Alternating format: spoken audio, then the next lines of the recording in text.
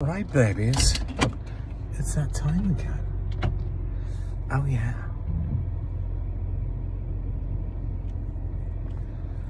Do-do-do-do.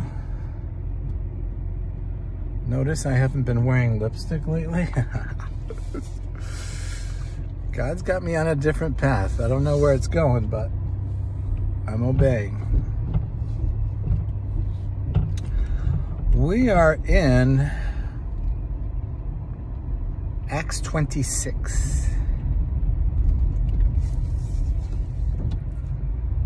And yes, it's important to read the Bible because if by chance the Word of God is in there, you need it, baby, because that's how we live, by every word. Oh, yeah, honey.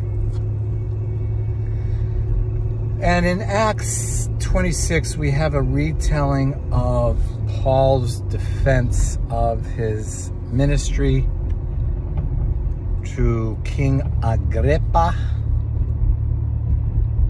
After he's done, the governor Felix, I think, says, "You are mad."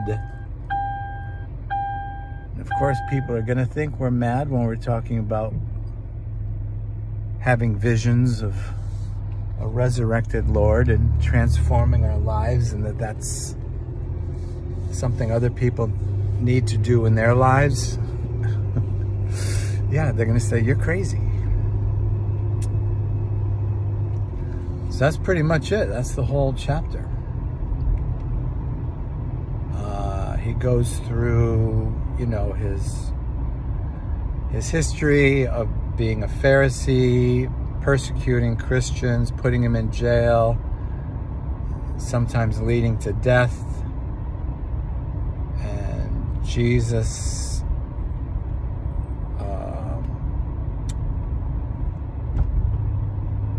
blinding him with a light and speaking to him, saying, "Why are you persecuting me? I am Jesus. Now get up and go minister to people. Let them know about me, to Jews and Gentiles."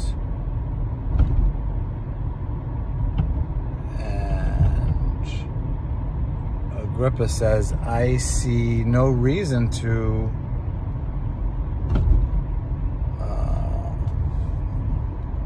persecute this guy, whether by death or to keep him in chains, but because he has appealed to Caesar, because he's a Roman citizen, then he's kind of a similar pattern from Pontius Pilate, right? I see no reason to deal with this person,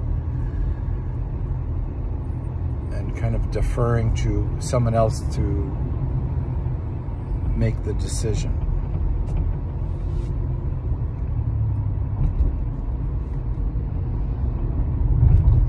In Jesus's case, it's turned over to the people, the mob. The mob acts like a mob. And in Paul's case, we don't know, but we'll find out next time we're in Acts, because there's only 2 more chapters left. But in all of this, it is a reminder of who we are and what the stakes are when we align ourselves with Jesus. Oh yeah, baby. Is a servant greater than his master? No. So if I was crucified, are you going to be crucified? Yes. You wonder why people aren't lining up to be saved. And the reason they are is because this message isn't preached this way. Oh yeah, baby. Even Jesus said, "Don't tell anybody that I just healed you." What?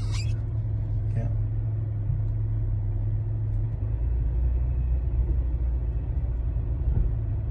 Jesus draws who he draws. The Father draws them to Jesus, and people repent. That's how it goes, baby. Now today, I almost forgot I have to do 2 hours of training in Hamden. And so I'm charging my iPad in order to do it. Oh yeah, baby.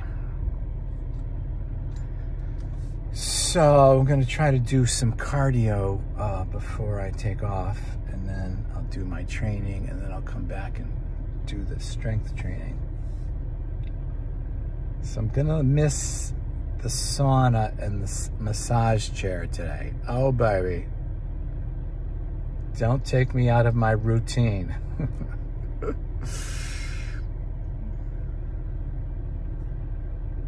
I started my day getting out of bed just thanking God. Thank you.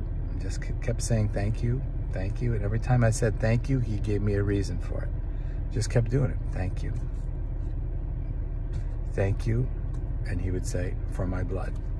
Thank you for keeping me going in the midst of a serious crisis. Thank you for answering my prayers. Thank you for the beautiful sunshine that's out. Thank you that I'm healthy. Thank you that I have no real concerns because I'm trusting you.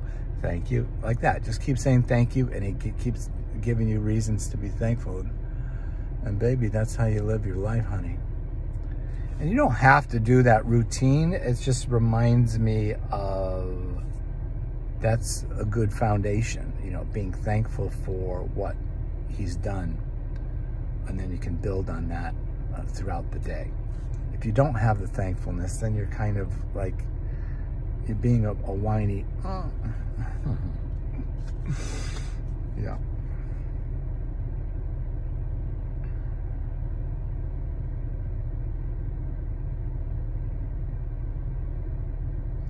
Yeah, also missing some sun today. I mean, this 2-hour training session from 1 to 3 is not what I wanted. But because I'm thankful, it's not going to get to me. Hello.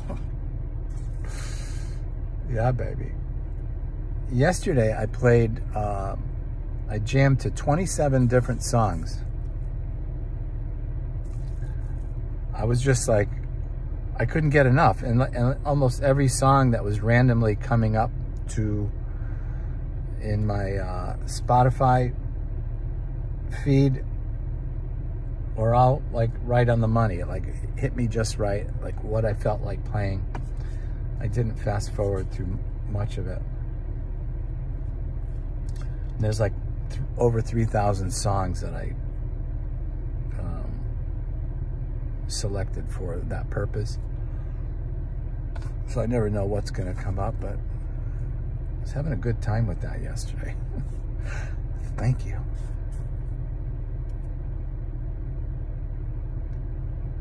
And then God had me praying for specific people, especially like in my family, knowing what ails them. And so I kind of zeroed in on those needs that made me feel useful and put me in a peaceful state of mind. And I'm learning how to fine-tune my diet because I gained a few pounds in the last few weeks when I really was hoping to be losing. And so clearly I'm doing something that needs to be adjusted. So I think I noticed a little difference in the scale this morning, so I think I'm on the right track. So yeah, do the same for yourself. Pay attention to if you're meeting your goals or not meeting your goals, and make adjustments accordingly, baby. You don't want to just be annoyed and say, oh, I'm not meeting my goal. Okay, look at the data. What do you need to change? Yeah, baby.